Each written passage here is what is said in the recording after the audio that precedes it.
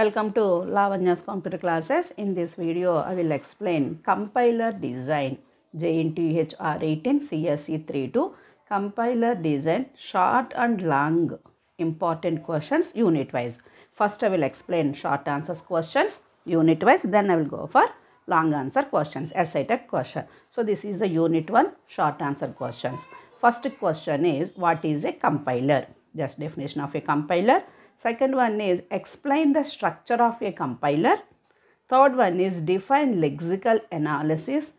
Give any 3 roles of lexical analyzer. Important question. Next, to define regular expression with an example. Define finite automata. Just definition. Next one is, write the steps to design of a lexical analyzer generator. Important question. Next one is, define DFA and define NFA definitions. Next, define token. Next, how to recognize a token. These are the short answer questions in unit 1.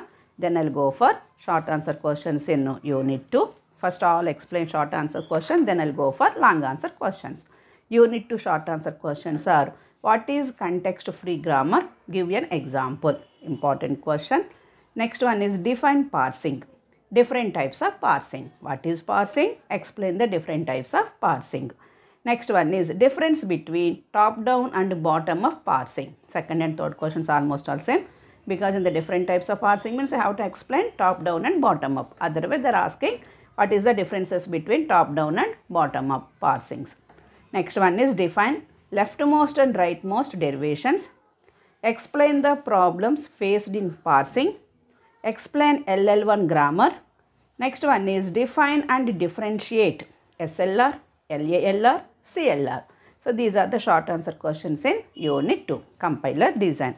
Then unit 3 questions are, define SDD, syntax directed definition. Second question is, what is STD, syntax directed translation. Or they are asking difference between SDD and SDT. Whatever it is, explain the concept, learn concept of these two. Next one is, mention the applications of SDT. Next, difference between S attribute definition and L attribute definition. Next questions are, define syntax free, define syntax trees, explain the variants of syntax trees. What is type checking? Explain about 3 address code. Important question. What is control flow? Explain about switch statement with example. Already we know these concepts. Next one is, explain the concept of intermediate code for procedures. These are the short answer questions, important questions in compiler design. I already explained so many videos. There is no like short answers and long answer questions. We have to read the concept. For example, syntax tree. If you learn the concept, they are asking either definition or variants or everything is asking. The long answer question also depends upon the question, depends upon the marks. We have to elaborate the answer. Just define syntax tree. For example, it is a short answer question, just write definition only. Same thing we are asking in the essay type question, define syntax tree. Means we have to write syntax tree, what is syntax tree, where we are using, what is the different types of syntax tree, examples, everything you have to write it. Okay. Next one is unit 4 important questions are, what is garbage collection, how to access the non-local data on the stack, explain the concept of heap management, explain the concepts of flow graph, basic block, otherwise define flow graph, define basic block, examples. Next one is, register allocation and assignment methods. Explain what is register allocation, how to allocating the registers, everything. Next one is, what is dynamic programming, how to generate the code for dynamic programming. These are the important questions in unit 4. And unit 5 questions are, what is data flow analysis, explain loops in flow graphs. What is flow graph, what is the loops in flow graphs, difference between local optimization and global optimization, and what is optimization here. What is optimization? What are the different types of optimizations? What is the differences between these two? And explain principal sources. So these all are the important questions, short answer important questions. Now we will go for long answer questions unit wise. In the unit 1, similarly explain structure of a compiler and also explain phases of a compiler. So, what is compiler? What is the structure of a compiler? What is the different phases of a compiler? Important question. Next, definitions. Similarly, same. These are everything: define compiler, interpreter, assembler, token, lexeme, pattern. Same thing they are asking. Define compiler, short answer question. Define interpreter is also one more short answer question. What is assembler? What is token? Everything is coming like a short answer questions. Define DFA. Convert the regular expression a plus b into a plus b to DFA directly. Here, define DFA conversions with all examples. Here I specified only one example. Like this, we can prepare for any example. That means you have to learn the concept how to convert the regular expression to DFA. That is the main concept. Next one is what is lex tool? Explain with its specifications.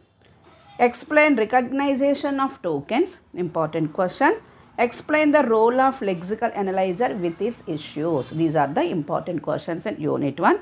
Next, unit 2 questions are explain context-free grammar, CFJ. In the short answer question also I explain define CFG. So that is the short answer question. Next, explain syntax, error handling or error recovery strategies. These are the important questions in unit 2 and some more are. What is ambiguity? Explain elimination of ambiguity for following grammar. A to ABA, capital A to small a, capital B to small b. Not only these examples, these small examples you can write. Learn the concept for writing any example. Next, what is parser? Explain top down and bottom up parsers. Next, prepare LL, SLR, CLR and contrast between these three. Next, unit 3 questions are what is syntax directed definitions? Explain with examples. These all are old paper questions. That means these questions are already came in the JNTU old previous paper. So, concentrate more on these questions. Next, what is DAG? Construct DAG for the following expressions. A plus D into B minus C plus B minus C into D. Already explained same thing. Here A, not D. Same thing. Once we learn this concept, we are able to write for any example. Next, explain S attribute and L attribute SDT. Define 3 address code with its implementations. What is intermediate code generator? Explain its types. What is a type checking? Explain control flow statements. These are the unit 3 important questions. Then unit 4, runtime environments code generation. Explain storage allocation. What is garbage collection? Explain basic block with examples. Explain P4 optimization. What is register allocation? Explain flow graph. Explain nesting depth. If you see these questions, in the short answer questions also explain same thing.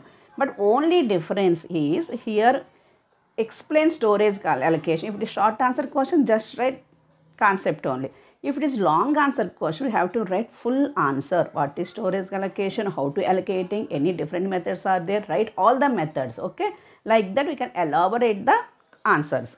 Last unit 5 important questions are what is optimization? Explain with categories. Explain code optimization techniques. What is data flow analysis with properties? Explain partial redundancy elimination. Define loops in flow graphs. What is partial order? So these all are the essay type questions in compiler design. Read all these questions. Don't leave any question what I said in this video. Read all the questions. Then we are easily get 85% marks. Okay. Don't leave any question. Share it to your friends. Take the pics and read carefully. Still 8 more days are there for your exams. So thank you for watching my video. Share it to your friends. Subscribe my channel. Thank you.